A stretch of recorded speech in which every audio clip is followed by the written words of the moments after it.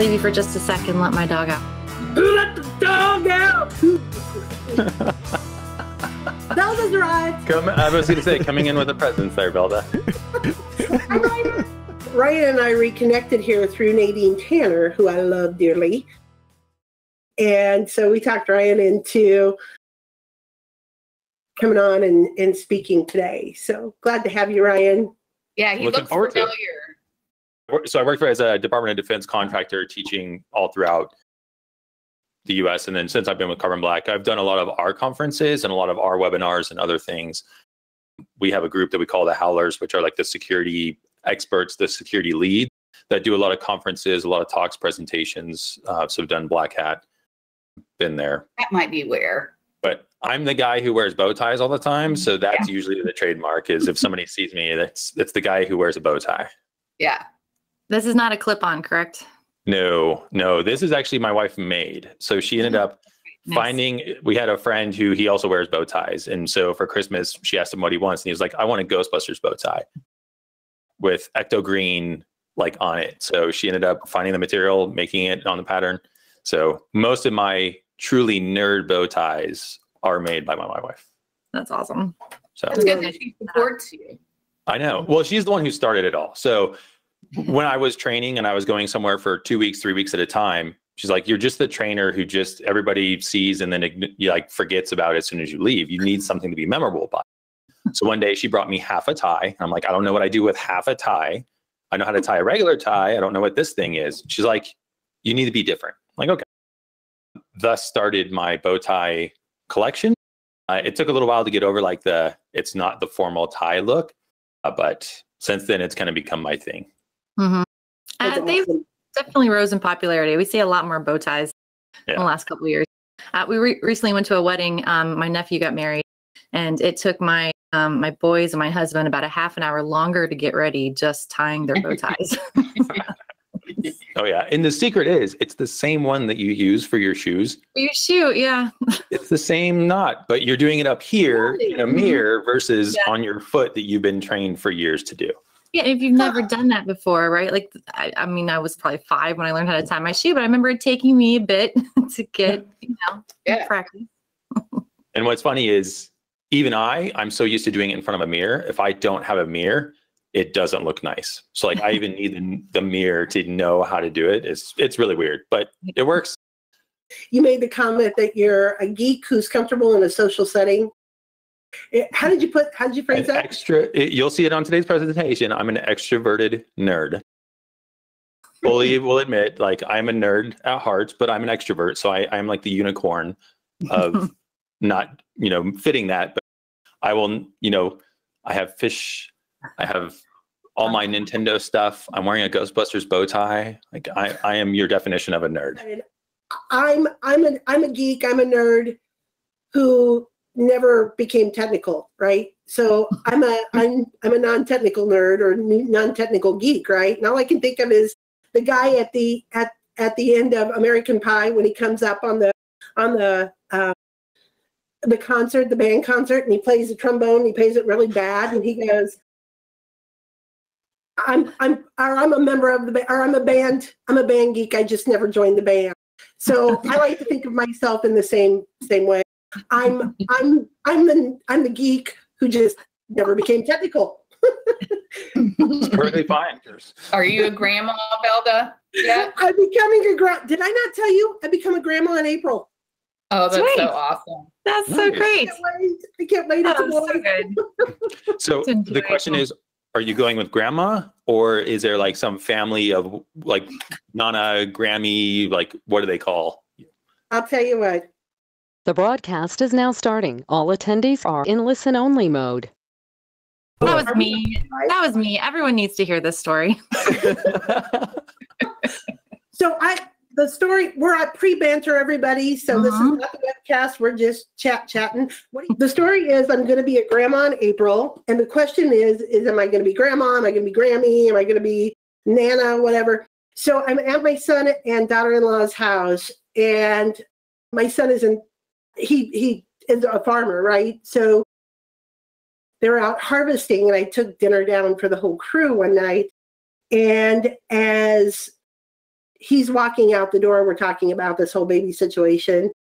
And as he's walking out the door, he says, and you're going to be grandma. And I said, well, yeah. He goes, no, you're not going to be Grammy. You're not going to be Nana. You're not going to be anything but grandma. Got it? So that's the story. So I will be grandma. Yeah. Sorry. But whatever comes out of that kid's mouth is what you're going to be, though. Like whatever. Yeah. Right. I've decided not to count this year on my age because I didn't use it. So I'm not going to count it. I thought counting stopped after 29. It was just 29 plus. Yeah, sure. Well, I thought that was the rule. So Okay. You just turned. I'm totally kidding. I feel like we always want to go younger, and people are like, you don't really look 29. So my theory is you got to go older. You can be like, I'm 63. And they're like, you look amazing. For Good idea. Nice. I'm looking forward to getting older. I keep telling my kids that I can't wait to be the crotchety old guy sitting on my patio yelling at all the neighborhood kids for getting on my lawn. I'm going to be announcing it next week in our business meeting, but I'll tell you guys, so keep it under wraps. It's 5 years in Deadwood for Wild West Hackin Fest, so we're kind of doing a big splash. Our theme is Hack to the Past, so it's a Back to the Future type theme, which I think will be really fun. We have some special surprises, one of those being, I think, Dave Kennedy, y'all know him, just bought a DeLorean. So I think we're having the DeLorean shipped in to be one of our stage props. Yeah. That's so hilarious. It'll be fun. I'm so excited. I can't wait for Deadwood. Mm-hmm. You need to find the cowboy outfit that he bought in the movie and do a get up just like that. Oh yeah, that'd be good. Mm-hmm. That would be fun. Yeah, hopefully we'll all be in character. So yeah, that's the plan. Is you'll get to pick a character from the movie and come dressed up if you want. Staff to do that. I think it's just going to be a blast. To be honest. And with that, Ryan, I'm going to turn presenter status over to you. Not the shootist, but Ryan with the bow tie. There's no takebacks. You took it from me. You can't get it back. It's all you now. Present? No, that's going to go downhill real fast. All right. Let me. And everyone else. Fine. Yeah, I'm going away. You're going away. So thanks, everybody. Thank you so much for joining us today. We have Ryan Hendricks here, and he is going to be talking to us about securing a remote workforce with technology and training. And we're super excited that Ryan is here to join us. So with that, take it away, buddy. Awesome. Thanks for having me here. Just to quickly confirm that you can see my screen and it is the slides. Otherwise, we'll have some work to do. We can confirm. That is correct. All right. Awesome. Well, thanks everybody for showing up. I really, truly appreciate it. As mentioned, we're going to talk about securing a remote workforce with technology and training. I am Ryan Hendricks. And so who is this guy that's talking to you? Well, I'm the guy who wears bow ties, as you can see in the picture there, supporting my awesome Ghostbusters bow tie today. I come with 16 years of training, management, consultant, content creating experience. Started in the IT world back in 2010. Before that, I was kind of in the intel field in the military. So overall, 16 years of experience. Really, truly, hit the ground running. 2010, couldn't really tell you what an IP address was, how things worked. Started instructing, started training, started learning myself. I've been in everyone's shoes of trying to learn a topic, learn something, and kind of go from there. So I've held multiple different positions, mostly on a training side, but also on a consulting side. Was also asked by a great dear friend of mine who you might have been with her talk. Nadine Tanner was the technical editor for one of her books and have created some of my own content from years ago with Security Plus training. I'm just a guy who's kind of passionate about security, passionate about networking. I currently work for VMware. It's VMware Carbon Black. I've been with Carbon Black for 4.5 years. We were acquired by VMware back in October and manage all of the technical content that we use for our courses for delivery. So just really the way I like to talk about it is I'm kind of just an extroverted nerd. One thing you'll note about me is I hate PowerPoint. I hate slides. I hate that you have to sit here and just look at them. So I try and spice it up a little bit by writing on them, by doodling on them, by drawing on them, just to keep you a little bit engaged. And also, so it's not just me and a blank screen of slides that never change, never edit. But I'm what I call and refer to as an extroverted nerd. I love things all, nerd to me, it's a term of endearment. And I'm just extroverted. So I have no problem going to talk to people. And some may not have that same type of deal. So that's kind of a little bit about me. And let's go ahead and jump into the content. So on the agenda today, we're really going to talk about 3 different topics. One, we're going to define Office and distributed. Obviously, with 2020 being the year that it is, pretty much discuss what makes it distributed, especially distributed versus remote, because I think there is a difference, and we'll just kind of talk about that a little bit. Then we'll talk about the challenges that we face in a distributed workforce. What challenges did this bring up? I am very much an engaged presenter, like add comments. I'm in the live chat. So if you have comments or anything, feel free to pop them in there. I'm going to ask for your engagement during this training to keep it during the session to keep it a little bit more engaged. And then we'll kind of close out with security awareness changes, right? I'm an instructor, a trainer at heart. I believe that everybody should have more information, should be able to understand why things are the way that they are. We oftentimes in the IT world just tell somebody, we'll just do this. And we don't give them the context as to why, we don't explain why. And they can just simply get that information and it might make their lives a little bit easier. An example that I have is back when I worked with an organization and was told that I was now given access to a share drive that I had to log out and log back in. I didn't know why. And I was like, that seems stupid. Why do I have to log out and log back in? Well, silliness aside, right? It's tied to your token that you get when you authenticate and log into the system. That made perfect sense, even though I was not technical at the time. So we'll talk about some of the different security awareness changes that you might want to implement or you might want to think about as we go into 2021, when most of us are probably going to have to do our security awareness training again for our nice little checkbox for compliance, and kind of get that done and things that you might want to focus on. So defining Office and distributed. So obviously we do have this Office and this distributed mentality. The Office is what most of us started. Some of us may have started with in 2020, right? You were still January, February, March, you were still going into the office. You were having your nice long commute, whatever that is for you, jumping in and going into the actual office versus now being in a distributed workforce where everybody is at home or working somewhere else or in some other location or some other place. And really, we need to just be able to differentiate one from the other and what that includes. So quick, don't want to spend too much time on here. The office, this is mostly on-site personnel. Everybody showing up to the office, everybody coming in. It's mostly non-portable systems. So think desktops, systems that people are logging into. Generally, all your server stack, everything else is going to be there. And typically, this has this idea of trusted versus untrusted networks, right? We have this idea of this line of demarcation where we have our edge device that is simply blocking everything from the trusted internal to the untrusted external. That's really the difference that we have with both of those, is that idea that in the office, we had that barrier. When you walked into that building, when you went into that office location and basically showed up, right, that's where the security guards were. That's where everybody was. That's when you entered the office and everything that came with the office, right? We had our system sitting there. We were able to walk up to it, log into it. Maybe if you're in an organization that had shift work where you might have shared systems with other individuals, you might see that at like a hospital or a medical location or a call center where you don't even have your own system that you're able to take basically the difference between those two. So that's really what we started for some of us that had to move to a distributed workforce with in 2020.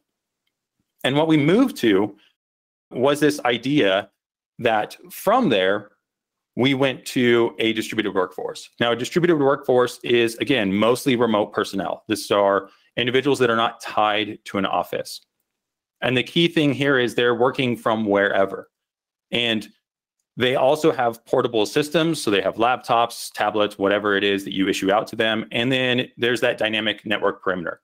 There is no line of demarcation. There's no straight line that we say this is the trusted internal inside of our trusted network versus external. Everything is untrusted. We have no idea where it's coming from. It's coming from the cloud, getting back into our systems, even if it's coming into the DMZ. Now, the key point I wanted to bring up here, and somebody did ask about it in the live chat, the difference between remote versus distributed. I think this goes back to a couple of articles and a couple of organizations that have done so recently, where they've decided that they will be full-time remote work. And to me, that is defining what a distributed team is. It means there is no work that is going to be done at a satellite office, at an office. You can set up shop in your location. What I've seen quite a bit of and is the definition of remote. Of a lot of employers are offering remote work right now.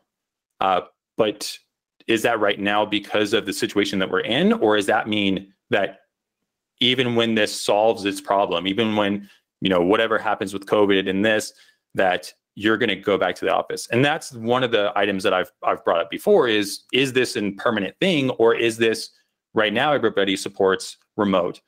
But as soon as we get back into the swing of things and they have a lease on a building for 5 years, are we going to bring everybody back into the office? Because that's completely different.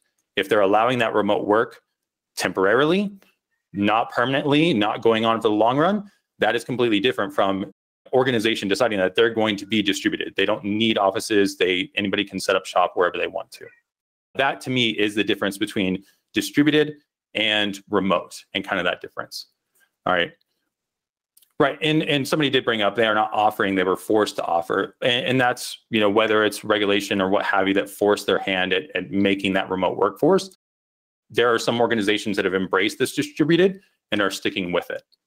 So just want to call that out. Thanks again for the comments inside of the live chat. So continuing on from there, let's get out of that distributed versus office, and let's talk about some of the challenges that we saw as they came up. So what were some of the challenges that came up when we went to, 2020 hit and we went to a distributed workforce? One of the things that we have to really deal with, and this is a big part of what we're going to see, is web-based attacks, phishing, malware, ransomware, all that type of typical malware on the end device, on that endpoint. That is something that, because we're no longer in that internal trusted network, you're now having that endpoint out wherever, whether that's somebody's home, whether it's a shared office location, whether it's down at the coffee shop, if they support that. Maybe they're going over to a friend's house to work, or maybe they're going over to a family member's to work. Them being able to pick up and go wherever, that now kind of becomes where all this occurs. It's on that endpoint that individual takes with them. So the endpoint attacks is a challenge, because anything that we had internal to your organization, inside of your office, whether it was a proxy, filtering, any kind of network-based offerings that might provide any kind of protection, those aren't available anymore, right? This is an individual at their house. You don't have control over their network, their systems. So just bringing up that point that the challenges faced didn't really change with the endpoint. The endpoint challenges are still there. You still have the web-based attacks, you still have phishing, mainly focusing on the things that most end users, initiate. I clicked on all the things, I pressed all the buttons, I did all that sort of stuff. That has not changed, right? That has remained. The key difference is what has changed from you managing those endpoints. So let's kind of continue on with that, and let's talk about the security operations team. So one of the items, right, and this is particularly, close to me, is from a security operations standpoint, how does your security team manage this? How do they manage those endpoints? And do they have the ability to manage those endpoints? And the real question here is this stuff that was set up for, temporarily, that we didn't fully plan for, or was it actually planned out and we did it properly? So the tools that the security team has to, have to be able to perform their incident response. Do they have something on the endpoint? Because using any kind of incident response tools that reside on the network now, remember, you're not controlling the network. They're at their house, they're across the world, they're distributed. You can't rely on any network-based tools that you might have for any kind of incident response. So obviously that still resides kind of on the endpoint to be able to respond properly to that and get to those endpoints. And the same thing for forensics and artifact recovery, right? There's no walking down the hall when something goes wrong with your system to the security team and be like, something's wrong, right? Or there's no walking down to the IT team and like, something's wrong. For the IT team, the security team, how do we, right, be able to get access to that system without having to pay to ship it overnight back to the office for us to be able to do whatever we need to do with it, right? That's the challenge that we're now facing, is how do we perform our incident response? How do we perform our forensics, our artifact recovery, getting artifacts? Maybe there was some malware that dropped on the system. Well, how do I get that now? Do I have to RDP? Because if I do, that's a little messy, because I don't control their network. So is RDP even allowed in? Do I have to set up a virtual meeting to be able to get access to their system and allow them to share the system? All these are some of the challenges that were brought apart with 2020 and us going to kind of that distributed workforce. And feel free to obviously drop in any questions, comments, anything that you have in the live chat. I'm watching it on a separate screen and can basically look at that. And I've seen several comments, it's really great to see them in there, that employers are looking to go more remote, having somebody work remote and then come into the office as needed. That's kind of that remote definition where you're still, 3 days at home, 2 days only in the office is a great step forward. That still would be a difference from fully distributed, where it's fully a remote employee, remote access. All right, so continuing on, I kind of brought this up before, but tech support, right? How does tech support work in this new distributed workforce? What tools and techniques and capabilities do they have to be able to get remote access to systems, right? To be able to push up updates or be able to deploy new applications. All of this, I think, has been a challenge for ever, right? But the key difference here is when you have that traditional office setting, if I run into an issue of an application installation and I have a problem, I walk down to IT and I hand them my desk and I say, here you go. That's as simply as you do it. So how does your tech support have that? The great question that somebody just brought up is having remote work, is having remote access secure. Remember, you need to get access to that system, whether it's from a security aspect, whether it's from an IT support aspect, you need to be able to get access to that system. And doing so securely, I think, is the biggest challenge that we face. And having a secure way to be able to get access to those systems, be able to assist and perform those actions are the challenges that we have to come over. So that's kind of all I wanted to say about tech support. I love them to death. They are amazing individuals. I love the team that I work with. They always help me as much as I can. But if your system's not set up for that, for being able to manage using some application management tool to deploy those things, it can be a problem and it can cause issues. So now this goes back to a little history lesson on me. I first started on the network side. And I'm a firm believer that before you get into the security side, you should definitely understand the networking side. You should understand how networks work, what they do, how your packets get from one location to another before you understand how to secure them. So the one that I'll bring up here is the network VPN. And really, to split or not to split is the question. So I'm going to throw this out there. Does anybody know the difference between a split versus a true tunnel? And my other question would be, do you know what your organization uses? Right? Because we hear this all the time, and I'm sure you've dealt with it in some kind of security awareness training where it's if you're going to get on a public Wi-Fi or if you're going to be traveling, make sure you use the VPN, right? Use the VPN, use the VPN. So the key thing is, right, if it's a split tunnel, for those who don't know, I'll go ahead and kind of draw it out. But if we have end user at home on their system, and then we have our office over here, right? A true VPN tunnel will send all your traffic to the office, and then out to the cloud, to whatever they're accessing, right? There's great things about this. That is the idea of a full tunnel. All the traffic goes through that tunnel. It goes through your corporate network. And then all those corporate resources that you had can be used, right? Any kind of IDSs, IPSs, any filtering, proxying, all that now becomes open. However, when you're talking about a distributed workforce and thousands of employees that are all connecting remotely and pushing all their traffic through that tunnel, you can quickly overrun that tunnel. And one option for a lot of organizations was to go to a split tunnel. Now, a split tunnel, the only thing that occurs is anything work or internal. So any internal resources will go through the tunnel. Everything else goes right out from the end user system to the cloud, which means when you told them, hey, when you're on a public Wi-Fi and you want to make sure that you use the VPN, if they're on a split tunnel, then they're really not protected. It's that false sense of security. Can't tell you how many peers I've talked to who are like, oh, well, I just do that on my work computer because it's secure. I just use the VPN and all the network resources or all the resources are protected from the corporate side. And it's kind of that false sense of security, right? I walk into a bank and I feel secure because there's an armed security guard there. I know that they are hired to protect, the bank and the patrons that are inside of it. But I wouldn't feel as secure if I knew that that security guard wasn't actually carrying a weapon or didn't have any kind of training. So it's that false sense of security when we just tell them, oh, use the VPN when you're remote or when you're on public Wi-Fi and everything is good. If you're using a split tunnel, then obviously that's not going to help them for any traffic other than what's designated for the actual internal corporate network. So really, it's important to understand whether the tunnel is actually split or not when you're talking about a VPN.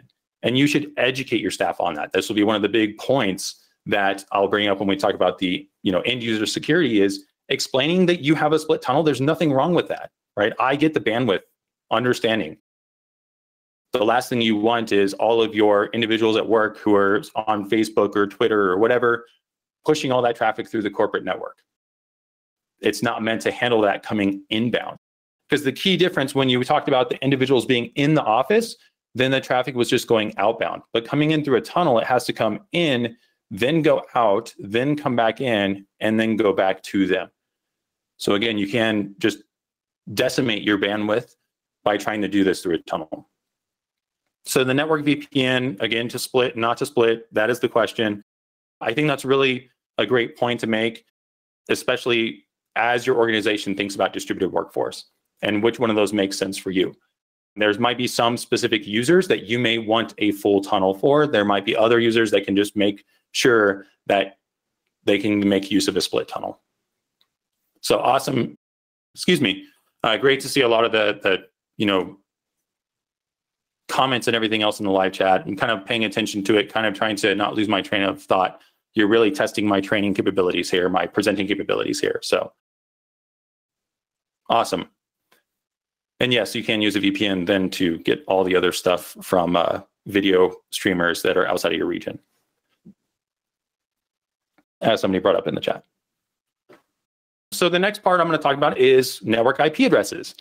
And you might think, like, why would I care about network IP addresses? All right, so the first one is RFC 1918. For anybody who doesn't know, this really ties right back to that VPN access. And this kind of goes to more of your technical end users. So the technical users, most end users, when they're on network IP addresses and the challenges that they face is when your corporate network is using some IP scheme,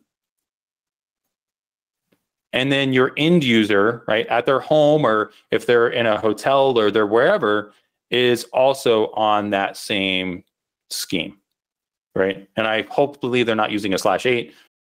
But the idea with the VPN access is you should educate your users on what IP address schemes you have so you know what not to do on their home networks. Otherwise, you will get routing issues because according to them, all that traffic stays local. It doesn't go across the VPN for that. So that is a network IP address issue specifically around the actual VPN access. So just make note of that. The other one that I'll comment on is IPv6. And I'm going to go ahead and quiz everybody here. So does anybody know when Microsoft started to support IPv6? Does anybody know? Feel free to use the live chat. When did Microsoft start to support IPv6? Which operating system? And I couldn't believe it when I was told this, when I was learning networking in IPv6. So it was actually Windows XP Service Pack 3 was when they fully released IPv6 on a Microsoft operating system. They might have done server around the same time, but the reason for that is like that's in the 90s that they supported IPv6, right? So IPv6 has been around since then. And the reason I bring this up is how many of you run IPv6 inside of your corporate network, right? If you don't run it inside of your corporate network, why do you have it enabled? And the reason for this is most of your ISPs now. Remember, from a networking perspective, for this remote distributed workforce, most of them are using their home internet. So they're using some ISP, and most of those ISPs will issue out IPv4 and IPv6 addresses. And so whether you wanted it or not, right, your device, your corporate device, unless you've changed it, might pull an IPv6 address, right, which might confuse everybody because it has letters and numbers in it, but they might use an IPv6 address. Well, the key thing is in IPv6, they have a global IPv6 address, which means it is globally routable, right? And because it is globally routable, that means that device simply only relies on its endpoint firewall, right? It is connected. That global IPv6 address is reachable everywhere. So that's one of the key things that somebody might not have thought about when you went to this distributed workforce. When we were forced our hand to kind of have employees distribute because of COVID, did you think about IPv6? You may not have ran it inside of your corporate network. However, your home user might have their ISP that even gives it to them, whether they like it or not. And chances are they won't even know if they do. So just another challenge that you might see is now if your devices are getting IPv6 addresses, which are publicly routable, right, global public IP addresses, that is something that you need to make sure that you're aware of and that you make accommodations for, right? Either removing it or deciding what you can and cannot do on those systems. So great point there. Well, let's move on. The next part I want to kind of discuss are the challenges that you faced. And this one is probably one of the biggest challenges faced with a distributed workforce. And that is you don't have access to control the network anymore, right? You're relying on this end user buying from their ISP access to the network to be able to get an IP address, to be able to route the traffic back to you through the VPN, connect to the SaaS, to the cloud, to be able to do whatever they need to do. You lose, right, your ability to manage that network. So all those firewall rules that you put inside of your firewall at the corporate headquarters, no longer valid. Any filtering, routing, no longer valid for that home user system. And the key thing is, since you can't control the network firewall anymore, the only firewall you can rely on is the endpoint firewall. And so managing that endpoint firewall becomes the challenge. How do you manage the firewall on the endpoint, right? Are you using GPO to push out policy to then update it? Are you using other configuration management tools? Because you lost access to the network to be able to filter any of the firewall stuff, right, from the DMZ. The other one that I'll talk about, and this one hits close to home, and this is DNS. And the reason I say it's close to home is because when I started on the network side, I love networking, went through several different Cisco certifications, all the way up to CCNP routing and switching, loved it, loved getting in there. And then I started finding out about all the network-based attacks, whether it was DNS poisoning, DHCP spoofing, just tons of different network-based attacks on the switches using mirrored ports. opening up Wireshark, throwing it into a promiscuous mode, capturing all those packets. All that is really what kind of piqued my interest into the security realm. So the key thing about the networking routing is DNS. What are they using for their DNS server, and do they even know? Did you configure your systems to be able to statically use something like a public DNS server? Or are you relying on each individual end user, right, those distributed workforce, to have their network with whatever DNS server their ISP provides for them? So if you wanted to control any of the DNS, that is something else for you to think about, because you're now relying on ISP's DNS servers to manage it.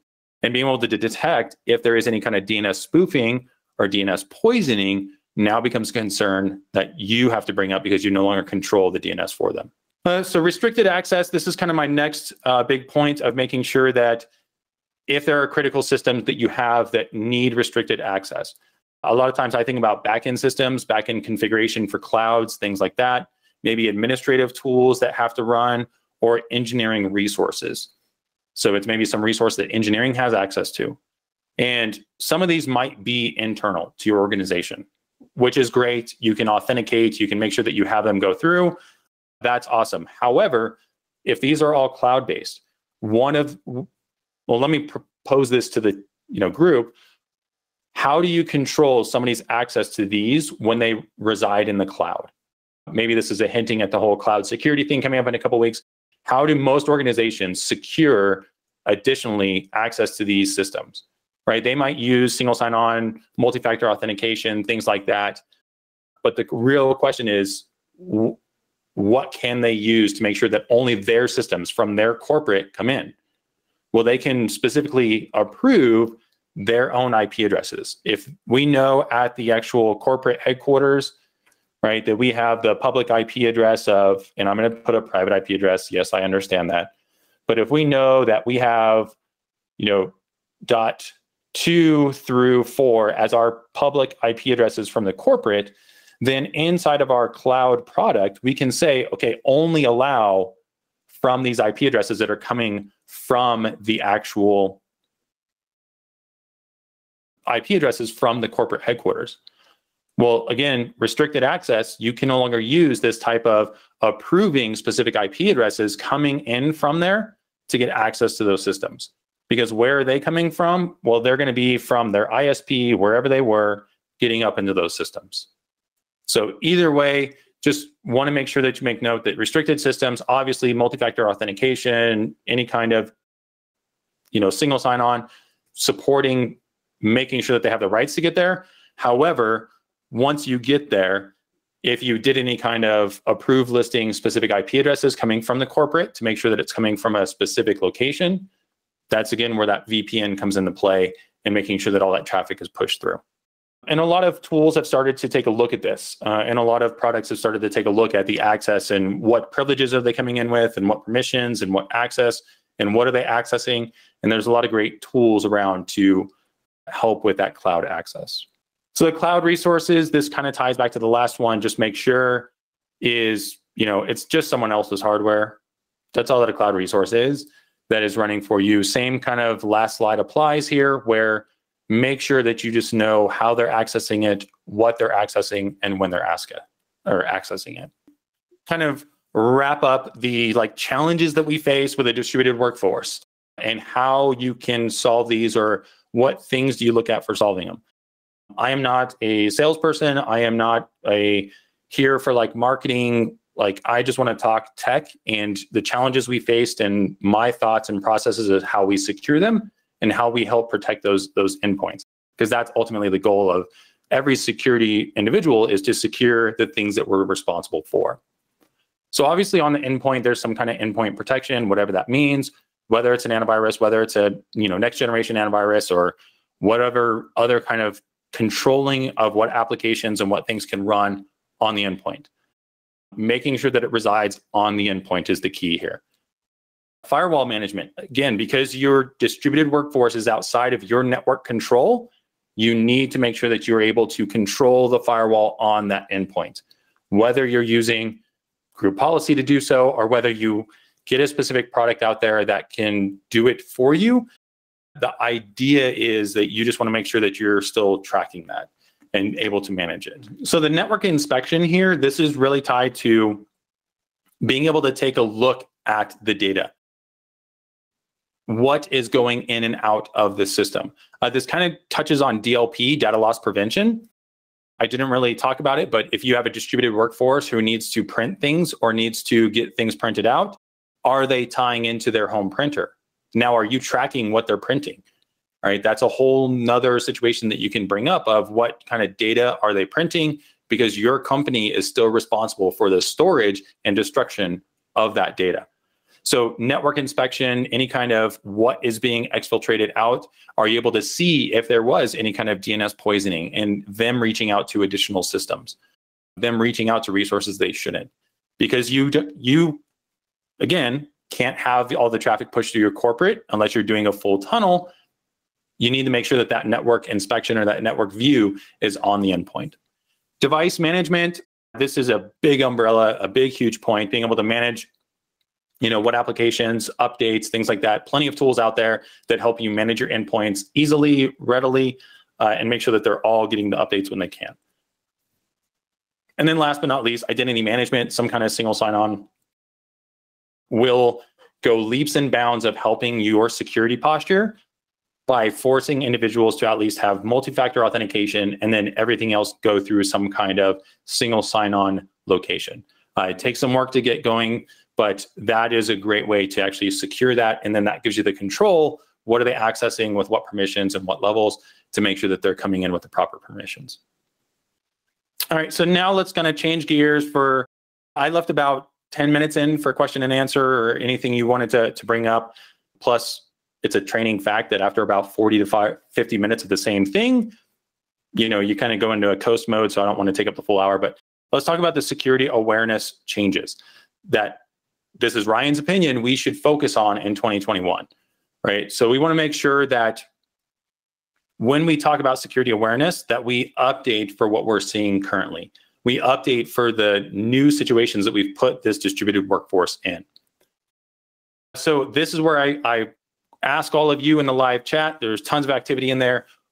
Name a security awareness topic. Maybe name your favorite security awareness topic. Maybe name your most dreaded security awareness topic. Just give me a security awareness topic. All right, so ransomware was thrown up there. Ransomware again. Insider threat, awesome. All right, so insider threat. Ransomware, somebody did put up phishing. This is where you get to see where my training sloppy handwriting comes into play as I try and keep up.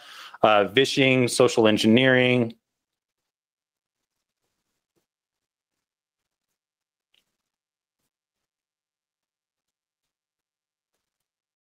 Employee training, password. All right, passwords, awesome. Really some great suggestions. Burnout. I think that probably should be a topic specifically for your security team. Yes, somebody did finally bring up one of my favorites, tailgating. All right, so lots of them. This is just a sample. Thanks everybody for your participation in here. Zoom hacks was another great one. Awesome. So definitely, I think, and awesome, because I didn't even think about that. So that's really great, because that probably should have been a slide on mine, but it's not. For virtual, conferencing, virtual, just security of all the tools that you're using. So thanks everybody for your participation in there. I kind of came up with my own list of just general topics, but we'll gladly talk about some of yours. So generally they cover things like compliance. Compliance, maybe some privacy that you have, passwords or authentication. That includes multi-factor authentication, data storage and data destruction. That's really important when you talk about how long are we supposed to keep data and what are we supposed to do with data when we're done keeping it. Specifically around compliance, when you get back to things like GDPR or other compliance or other restrictions around what you can and cannot have. Tailgating, piggybacking, love that topic, but I have seen so many trainings about that it's just ridiculous. Badging / physical security, social media, public unsecure Wi-Fi. I think this is maybe not as important unless people are still going to coffee shops or things like that to get some work done. But even the security that you'll see with ISPs. So home router security, to me, is a topic that needs to come up as part of like Wi-Fi security. And then social engineering. So this is just way limited view on some of the different security topics that have been out there in the world.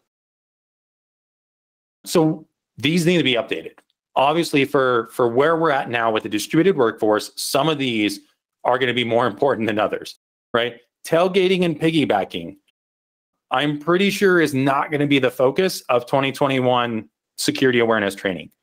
I am pretty sure that your end users, right, those people that are working remotely or the distributed workforce is going to be even more vigilant to not let people tailgate or piggyback into their own homes. So I really don't think you need to like reinforce that a ton, but that's going to bring up some new topics. You know, obviously securing your home or securing your badges, because many of your employees will still have a badge if they have to come back into the office. So then talk about what is that badge? How should you secure it? Things like that. So that probably shouldn't be the focus of 2021 security awareness training. I understand it's there because once you go back to the office, that is still a concern, still something you want them to be aware of, but should get less focus in 2021. Somebody brought this up and I said I was going to bring it back up. Teach them about VPNs, right? VPNs is a false sense of security unless you explain to them exactly what you're doing, whether you're split or whether you're full. Because without that, they get that false sense of security of I can just do whatever I want. It's going through the corporate network and all the things there are going to protect me. Remember, these are most of your end users, right? That aren't really going to understand the security threats or the security things they're talking about. And they just assume I'm on the VPN, I'm secure, right? And every VPN out there claims that like, oh, use our VPN and you can do everything securely. It's like, it's not necessarily true. It does give you a whole lot more security, but depending on how it's configured. So really teach them about your VPNs. Teach them what a VPN is, why they should use it. Another big thing that I think is important in this time is ransomware is on the rise. We'll talk more about that later, but ransomware is up there. However, if they're connected via the VPN back to the corporate network and have things like map drives, then if their permissions state they can, and they're connected to that remote drive, then it will also hit that remote drive for ransomware if it's set to do so. So understanding, only use the VPN when you need it. Don't use it when you don't need it. You know, if you have an employee who only accesses cloud resources, you're using Office 365, you're using Salesforce, you're using other things that are all up in the cloud, they only need the VPN when they have to do VPN things. They shouldn't stay attached to it all the time. So just another way to teach them about the VPNs, when to use it, what to use it for, right? And then the things about mapping drives with that. So moving on from there, I'm going to kind of pose this to the team here. Is distributed workforce different for data storage and data destruction? So what do you think? Is distributed different when it comes to data storage and data destruction? I kind of talked about this earlier when we mentioned that, you know, for some end users, they have to print things. Since they're not in a corporate headquarters, they might use their home printer. I keep pointing over here because that's where my printer is. So I'm being very animated as I do normally when I train. But do they need to print out things? And if they are, normally inside of a corporate headquarters, you might have the shred bin where we go put things to get shredded and destroyed properly when we print out those documents. Is that something that you need to be concerned about? I think so if you have them printing, but you need to now make sure that they have the appropriate shredder or know that they have to bring those back in for the shredder. So to me, this is something that you should bring up in your security and awareness training. If you're allowing them to print things, if you're allowing them to have data at home, use removable media, things like that, then definitely data destruction, data storage come up. And especially there's no longer maybe a safe or a secure place that you can put them at the corporate headquarters. So what is your recommendation for them? Right? What do they have at their home? So just wanted to mention that one of distributed being different for data storage, data destruction, depending on your risk and what you have or have not allowed for those distributed workforce to actually be able to do. Public Wi-Fi. So this one will come up less about the like, hey, if you're on public Wi-Fi, use a VPN, but more on the, if you're on a public Wi-Fi, just things to look out for. just understand that what public Wi-Fi is, and if it's unsecured, what that really means, even if it's secured. The key reason I bring up secured here is a lot of ISPs, all right, I won't name any, but a lot of ISPs are now taking and adding up where they're creating this net of data, right? Where you can be one of their customers and you can go anywhere and you can get access to the internet. So they need to understand what are the security risks that come with having configured to automatically join those networks no matter where they go. Because at that point, right, they're still going to be having their traffic pass through something. If somebody set up an access point, just called it the same thing, and they joined, again, understanding the security risks that come with wireless, and if they have that kind of thing at their home.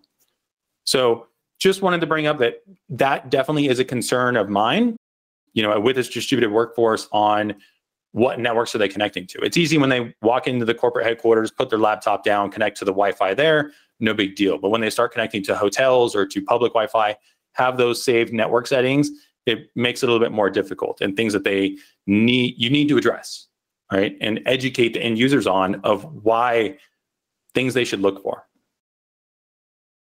Phishing technology allows attackers to master phishing easily without great effort.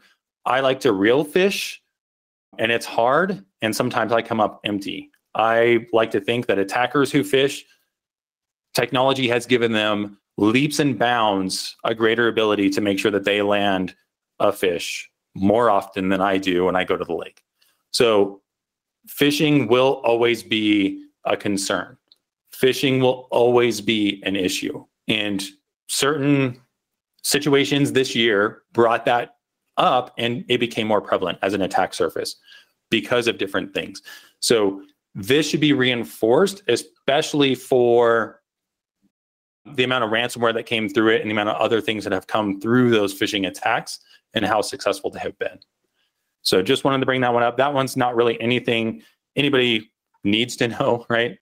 Kind of want to start to close out with show them something. A great philosophy that I have is don't tell them something, although I'm saying this as I've just talked to you for the past 45 minutes, but show them something. When it comes to security awareness training, I will tell you the day that I, inside of virtual machines, set up a rat and connected to it from a different machine and then was able to manipulate that machine, my eyes were opened. Yeah, I will tell a story with this one. Is I remember back in high school when I was going through driver's ed, they talked about the reaction time, right? If somebody brakes in front of you and your reaction time for you to stop your brakes, how long it takes. And we had a big discussion in class and we talked about it, and it was like, I'm good. Like, I have the quickest reflexes. I play video games all day. When I see Mario falling down the hole, like, I know and I will solve it. Like, tailgating a car is perfectly fine. I'm going to know when they're going to brake and I'm going to be fine. And then it came time for them to bring this car. And the car was pretty cool because it had, for those of us who had our permits, a basically firing mechanism that would fire chalk down at the road. And what it would do is, as you were driving, right, we were in the parking lot of the high school, we were driving, it would set off the alarm to let you know that the person in front of you just broke, right? They just put on their brakes, and it would shoot chalk into the ground just to mark where the time that the alert went off. And then when you stepped on the brakes, it showed you another chalk mark. And then when you finally stopped, it showed another chalk mark. And it wasn't until we, right, as kids went out there and saw, like, I don't have quick reflexes. When you're driving 40 miles an hour, split seconds count. So it was that visualization that has always stuck with me on how I thought I was going to do versus what I actually did when it came to that. And so rather than talk to your end users about phishing attacks, show them something, right? Set up some VMs. I'm pretty sure that most organizations have personnel that have the security chops to be able to just set up a simple phishing attack. Just set up a macro to open up calculator. Do something, right? Set up a VM to be able to get remote access and then drop something on the virtual machine and just record it. Use a screen recording software and just show them how easy it is for an attacker to land an attack. And then on the opposite side, show them your products. Show them whatever security tools you use and how they see it and what they see. And that way, the next time that end user clicks on all the things and they say, I don't know, it just happened, you can say, look, our security training video showed us click through 5 different prompts that said, are you sure you want to open this? Are you sure you're sure you want to open this? If you enable this feature, it might reduce the security of your device. So I'm a firm believer that as an organization for this coming year and in the future, show your end users, right? Security is not some gigantic, huge security topic that nobody can figure out, right? I'm sure your end users will appreciate seeing what us as the security professionals do, what we have to deal with, and then just have that visibility into it. So show them something. Some ones that I would suggest, show them a phishing attack, whether it's a macro-enabled Excel coming through Outlook, whether it's a changed hyperlink, something like that inside of an email, just to show them this is what it actually looks like in person. Right? I hover over it, I see the difference. Don't just show them pictures, show them videos of this happening. If you get that remote access from that macro, show them the remote access. Show them what you can do on that Kali box. Show them the controls that they have, right? Just do it in a controlled environment. Show them ransomware. Show them what it does and how fast it occurs. Like, people don't understand, computers are pretty fast nowadays. It doesn't take a ton of time for it to start encrypting lots of files. And then also the Wi-Fi attacks. So they understand the public, just set up a Wi-Fi and have some other device connect to it and show them what that looks like and what you can see once you're connected to that secure device. So that is the things I would show. If I had the ability to give it all to you, I would. But things like that would really resonate, in my opinion, with the actual end users to understand and see it, rather than just talk about, don't click on all the things, right? Microsoft, unfortunately, has been teaching everybody since the days of UAC, click on all the things for it to actually open. So even if it's 20 prompts, click on all the things to get what you actually want, all right? So kind of main takeaway, a distributed workforce brought about unique changes to traditional security, right? Adapt to the changes, educate your staff accordingly, is my main takeaway from this. I hope that you were able to learn something, at least think about something in a different way. Welcome to my mind. It's crazy. I know. I apologize. But really appreciate you taking time out of your day to join me on this session, to listen to my presentation. I really appreciate it. I'll kind of open it up. Any questions? Normally in training, I say questions, comments, concerns, complaints. I may or may not have an answer. I am human after all. Nerd question, right? Somebody wants to know what I was using to draw on the presentations in real time. So for Windows, it's called Zoom It. It's actually a system internals tool, so Zoom It. So just search Zoom It. You'll pull it from Microsoft's page. It allows me to draw on it. I can change colors to go to green. I can draw pretty pictures like a big tree, what have you. I was wondering what that was. Yeah, it's Zoom It, and it basically turns your entire screen. And what I also have is, for anybody asking, I have a Wacom tablet. So I have a full drawing tablet that I use, so I can see exactly. That's why you've seen me look down every time I draw.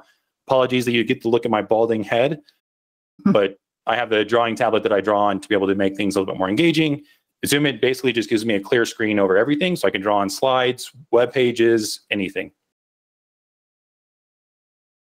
Awesome. Thanks, Ryan. I have a quite lengthy question, so bear with me. It's about surveys. What approach would you take when corporate wants to survey employees using a third party, but the messaging contradicts security training? You explain the reasoning for not doing surveys, but leadership still wants to do it, stating it supports product service line development. So let me tackle that in 2 ways. One, surveys are best when they're actually open-ended questions, not a rate me with a 1 through 5. You will get the best feedback by asking open-ended questions. So it might not be bad to use surveys to ask open-ended questions, asking them about security topics to see how relevant it was or how much they were able to get out of it. On the opposite side, if it goes against security policies, unfortunately, I am one of those who's been in management and understands the checkbox for a compliance or the checkbox for something. I don't necessarily support it, but I understand it is a part of the world that we live in where I have to check a box somewhere to say that I did something. Yeah, hopefully that answers your question. Any other questions as we're wrapping up? We've got about 7 minutes, so no question is too light or too heavy. Ask away. Quite a bit back, there was a question about split tunneling, and someone was wondering if you had any recommendations on how to kind of get up to speed on split tunneling, VPN, and deployments. If there's any websites or papers you might recommend for that. I went through years of Cisco training. I'll have to. I'll take a look and just see what I can find if there's anything good out there. I know I've used LinkedIn Learning before, so I'll take a look out there. But yeah, it's definitely one of the harder topics to talk about because it is that like mind blown type of approach of like, what do you mean my traffic's going this way versus that way? So I'll take a gander if I can find anything, and then I'll share it with the team, or I'll come back into the live chat and drop in any kind of resources I'm able to find. Let me make a note before I forget. Turn into my old man and forget everything that I said. So somebody did ask, what are your thoughts on DNS security in endpoint view? From a DNS perspective, DNS poisoning is one of the easiest ways that you can get somebody to a site that you don't want them to. So I would say from a security endpoint, are you watching the host file? Are you making sure that nobody or other systems are not able to change the host file location? I mean, that's what it's going to use locally to resolve before it jumps to an actual DNS server. Normally, from a corporate standpoint, I would make sure that you're only allowing UDP 53 to your specific DNS server to make sure that there's no kind of DNS hijacking or DNS poisoning going on. From an end user, when you get to this distributed network, that was one of the things I brought up of is a little bit more complicated because most of them are going to use whatever the ISP has for their DNS, right? They don't know any different. So generally from an endpoint view, you can use, I think it's Sysmon, which you can then put on the device and then be able to pull all the DNS queries that it makes, or look to a security tool that actually pulls whatever network connections they make. From a DNS perspective, I'm always a fan of, I'd rather be more concerned about what did they actually connect to versus what did they resolve. Just because a device makes a DNS resolution request doesn't mean that they actually connected out to it. While that's weird that it'll make a request and not connect out to it, the network connections that they're actually making are the things to me that are more important. One question, wouldn't it just be easier to ship all of your employees a managed router to add to their network? So it could, but now you're introducing complexities that your team then has to manage, right? So generally speaking, a non-technical user who set up their router, who set up their connection back to whatever ISP they had, probably wasn't them. Or if it was on some little app that gave you like 3 options. Like, do I want secure, really secure, or very secure, right? You have no understanding what it did, what it opened from a firewall point of view. But now you need to realize that if you send that to somebody, you now have to kind of help them walk through, whether it's setting their modem to bridge mode, be able to have that acting as your router, getting the IP address and setting that up. It is definitely a solution. And for some of your like full VPN solutions, that's what some of the organizations will do is they send out basically the client that will connect back to that server for the VPNs. And it basically just takes all their network traffic and just routes it across. So then everything is secure and it's using that connection. That ties into a question from another user that works basically, have you run into privacy versus security issues as you're attempting to access work from home? Well, people out of the office, I guess it would be in this case. Right, and it's definitely with the last question, right? If you send them a router to use, now all their traffic's going through that router, right? Now it's a corporate asset that belongs to the company. Now, does that technically fall into the company can monitor that, can look at that traffic versus the home computer that you have or the computer that you have that then rides across that connection where it's just the connection point. So I believe it does bring up that concern. But most of those type of devices, if an organization gives you the router, it's now acting as that managed device that is more of a pass-through. So from the networking perspective, it's not setting up a new network. If you set it up more as a pass-through device, then it can control just coming from your work computer or work system. But I mean, on that point, why not take a little bit of time, educate your staff if they wanted to understand what their router does and walk them through some of the different options that some of the ISPs have. And a big thing there too is, I forget what vendor it was, but there were supposedly thousands of different ISP routers that were all vulnerable. because it's on the end user to still update. And so you're now having your network traffic passing through a vulnerable network device, and that brings up risk. So there's a lot of things that you might want to kind of change to walk them through, or maybe offer up a, hey, this is how you do it, or hey, take some time. Make sure that you're updating your devices on the network. Ryan, I just want to say there's been some comments about the bow tie. Everyone loves it. So this is my Ghostbusters bow tie. You can thank my wife. She is amazing and makes most of my, as I call them, my nerd bow ties, my Ghostbusters, my Super Mario, my Zelda. She does most of those bow ties for me to embrace my inner nerd. Someone posted an Etsy store where people are selling Ghostbuster bow ties. So maybe your wife can look into a little side hustle. I'm sure right now she'd like to stick to her regular full-time job and just do this more as a thing for me. Just for you, yeah. Just well, me and friends. You know, I don't think she'd want to turn it full-time. Yeah. No, my wife does not have an Etsy. This is unrelated, but a lot of people are asking about the SOC class. And it is full for our December run, but we will be offering it again February 2nd through 5th. I'm not sure that it's on the website, but we should have that up here shortly in case you have any, in case you'd like to register. It is a pay what you want class. So just an FYI on that. And you know what, Ryan, I'm seeing some really awesome response here to your talk today. So thank you so much for being part of this or putting this together and speaking for us today on this Hackin cast. My pleasure. Absolutely happy to do it. All right. Well, I got some dates. I will have some dates for June and again in September. I'd love to have you come on out and be part of our Wild West Hackin Fest as well. Awesome. Would love to. If everybody will have me, I'll be there. Absolutely. Bring your bow ties. That's right. Absolutely. And someone is wanting. We could sell them. Okay. I like it. Good. We do have one just random question about your fish tank. They would like to know a little bit of details about your background. So fun fact about Ryan. I grew up in Las Vegas, Nevada. And if you've ever seen the show Tanked on Animal Planet that does all the big saltwater aquariums, I used to work there. I wanted to be a marine biologist when I grew up. So I've always had saltwater aquariums since I was back in high school. So this is a saltwater reef aquarium with just a couple clownfish, a couple anemones in it. I've had them for years, but it has been my passion, my love outside of security for as long as I can remember. So everywhere I go, I try and get to an aquarium or get to somewhere to enjoy the ocean and enjoy all of it. It's supposed to like reduce stress. I don't know. Maybe it's because it's behind me and I'm never looking at it that it doesn't work. But or how high of level stress would you have without it? Like I know, right? Think about it that way. Well, I'm thinking marine biologist, cybersecurity. Yeah, one and the same. Yeah, I know, right? Oh, especially wanting to be a marine biologist in the middle of the desert. Like that one didn't work to me. I don't know.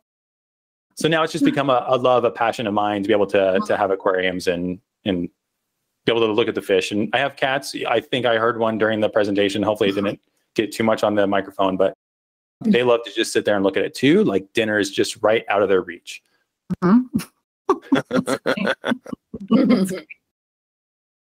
Well, that is awesome. Thank you, Ryan, again for joining us. Thank you all for sticking around and asking good questions. With that, I think we'll wrap it up. Velda, if you have any final words? No? Thank you for attending. We look forward to seeing you on our next one. Hopefully, you'll sign up for the roundup next week, Cloud Roundup.